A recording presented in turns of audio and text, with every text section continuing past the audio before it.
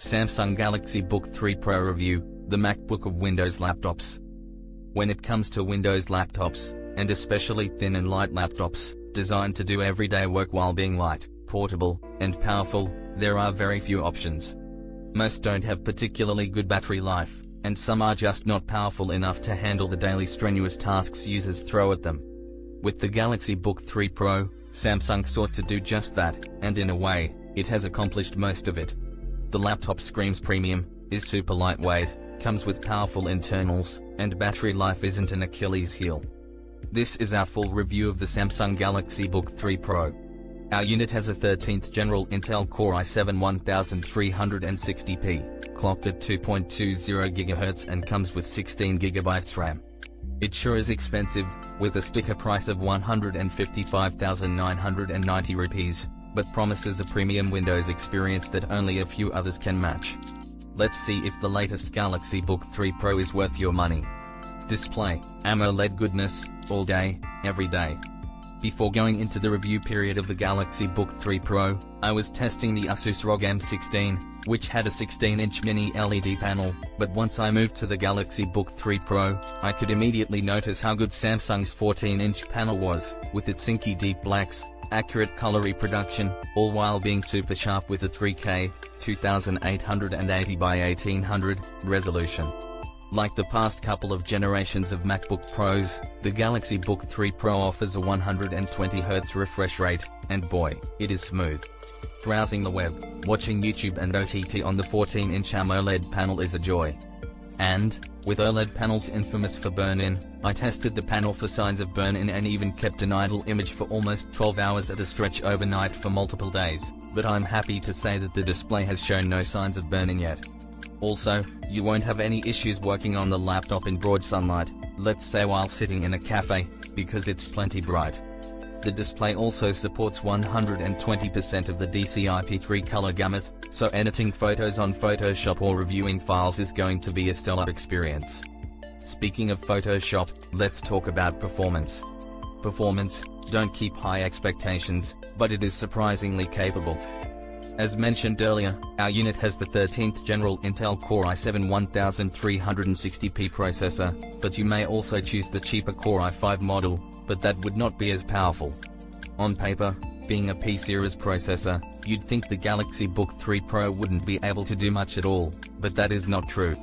And, while it is no performance champ, being able to play the latest AAA titles or handling multiple layers of 4K log footage in Adobe Premiere Pro, the Galaxy Book 3 Pro holds its own in apps like Photoshop, Lightroom, and basic editing on DaVinci Resolve 18. I tested all the above-mentioned apps, and thanks to 16GB DDR5 memory, the laptop handles everything well and barely skips a beat until after an hour or so. I did notice that it got uncomfortably hot after a while, when it was in the high-performance mode, but being a metal chassis, it is expected, and does cool down. After an hour of intense work, you can expect it to throttle, bringing the performance down. Also, just for the fun of it, I did install Xbox Game Pass and install Death Store on it. You can get a perfectly playable experience if you drop the resolution down to 1080p. So, you can expect it to power through most indie games which don't require much horsepower.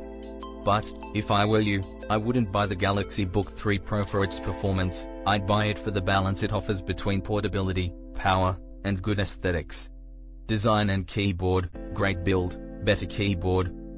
Let me start with the build quality first, and here, it's safe to say it rivals the very best, including the MacBooks. With an all-metal chassis, a large glass trackpad, a well-designed hinge, and being lightweight, the Galaxy Book 3 Pro screams premium. In all fairness, the design and the form factor are why anyone should consider buying this laptop in the first place. Not only does it look minimal, and just the right amount of professional for a business setting, but the laptop also is quite comfortable to travel with, weighing in at just 1.17 kg, 14-inch variant.